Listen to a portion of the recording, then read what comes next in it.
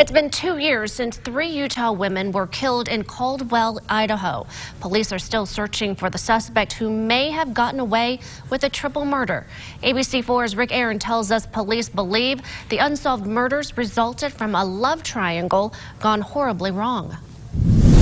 More than 2 years after the murders of Nadia Medley and her 14-year-old daughter Peyton, this photo remains on Nadia's Facebook page, smiling at a baseball game on either side of the man suspected of killing them. Other pictures show Nadia and Peyton with Gerald Mike Bullinger at a picnic, attending a concert, at the fair, and at the rodeo.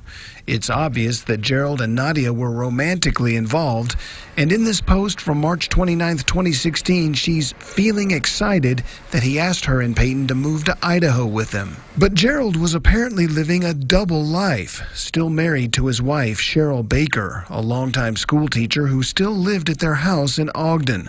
On June 19, 2017, her body was found, along with Nadia and Peyton's, in a shed on Bullinger's property in Caldwell, Idaho. Each had a single gunshot wound. Baker's co-workers at Greenwood Charter School in Harrisville planted a maple tree in her honor. She was truly generous. She touched so many people. Bullinger, a pilot for Classic Aviation Services in Ogden, was later recorded on store surveillance cameras in the area of Swan Valley, Idaho. And on July 12, 2017, his Ford Focus was found abandoned in a remote area of the Bridger-Teton National Forest near Moran, Wyoming. Canyon County, Idaho Sheriff Kieran Donahue says Bullinger likely committed suicide, but his body has never been located.